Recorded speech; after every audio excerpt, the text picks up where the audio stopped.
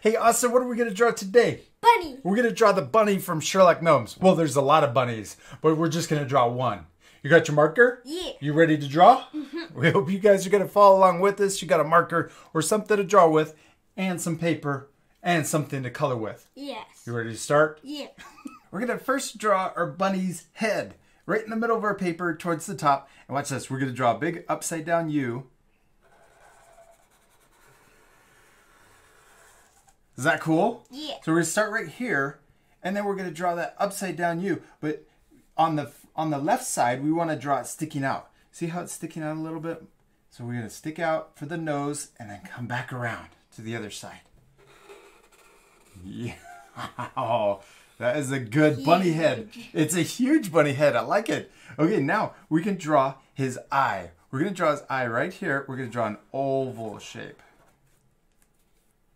on the right side. Yeah.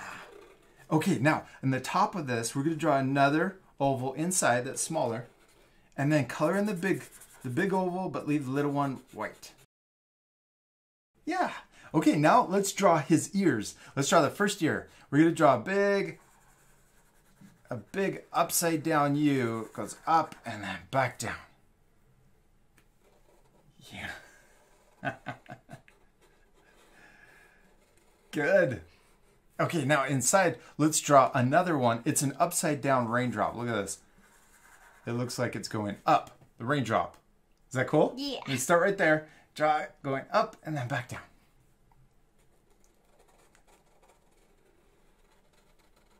Perfect. Now we're going to draw his other ear, but it's bent. So we're going to start here. We're going to draw bending forward and then coming back around and then connecting back into his ear. How old are you? 6. 6. You're doing a great job, man. I love drawing with you. Okay, now we got to draw the inside of this one too, right? Yeah. So we could draw another upside down raindrop. Now it looks like it's going that way. Yeah, it looks like it's shooting off to the left. Yeah, we're going to start right there.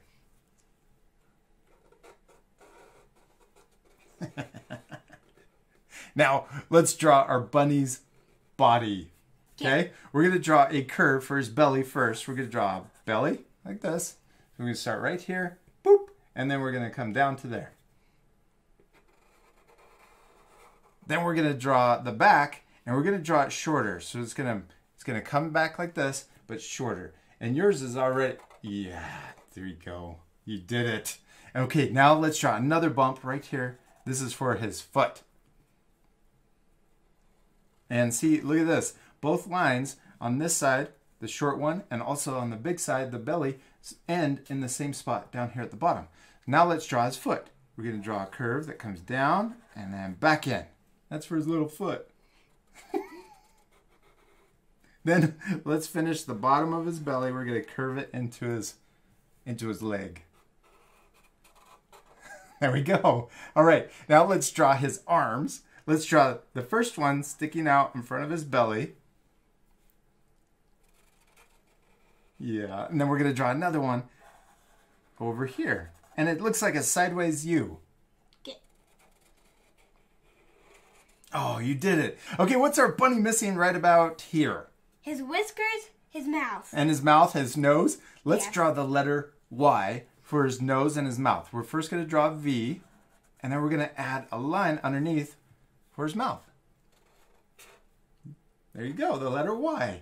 Now let's draw his whiskers. We're going to draw 2 lines on his cheek. We did it, Austin, and you did a great job on drawing your little bunny from Sherlock Gnomes. Now we still need to do one last thing. What is it? Color it. Yeah, he's going to look so much better once we color him. This part we're going to fast forward, but at the end, you guys can pause it to match the same color.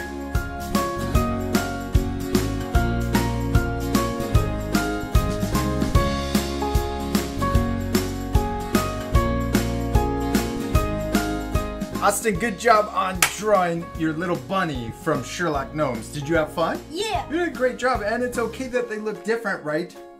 Because the most important thing is? To have fun. Yes, to have fun and to Practice. practice. Yeah, and how old again are you? 6. 6. You can be super proud of your drawing. It looks awesome. Now, we're not completely finished with our drawings, right? Yeah. What time is it? Challenge time. Challenge time. We want to challenge you guys to finish your drawing by adding a background. What could they draw in the background? Grass. Yeah, you could draw grass. You could draw it outside.